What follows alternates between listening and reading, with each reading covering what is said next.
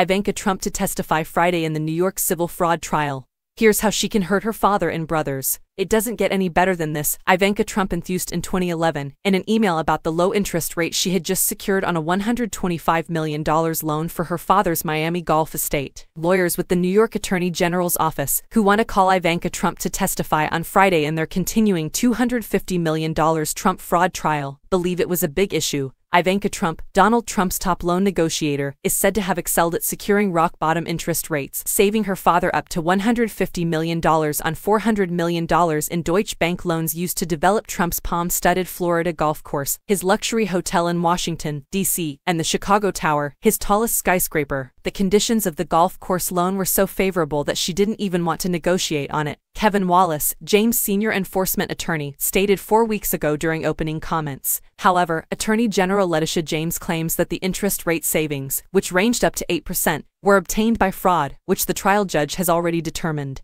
And when Ivanka Trump takes the stand, she will be asked to explain how she turned the underlying fraud, in the form of Trump's annual, vastly overstated net worth statements, into easy cash for the family firm. Her evidence at the non-jury trial might be extremely detrimental to her father and two eldest brothers, Donald Trump, Jr., and Eric Trump, both Trump Organization vice presidents and defendants in James' lawsuit. James' lawsuit seeks to permanently bar them and the corporation from doing business in New York. Ivanka Trump's testimony will not harm anyone, except perhaps her reputation. She was originally charged with alleged involvement in using deceptive representations to obtain loans. However, in an appellate judgment this summer, she was removed from the lawsuit due to statute of limitation. Until 2017, when she departed New York to serve in the Trump White House, Ms. Trump was the primary contact for the Trump Organization's largest lender, Deutsche Bank, James claimed in his first detailed case against the Trumps in a court filing nearly 2 years ago. In conjunction with this activity, the AG said then, Ms. Trump caused misleading financial statements to be presented to Deutsche Bank and the federal government.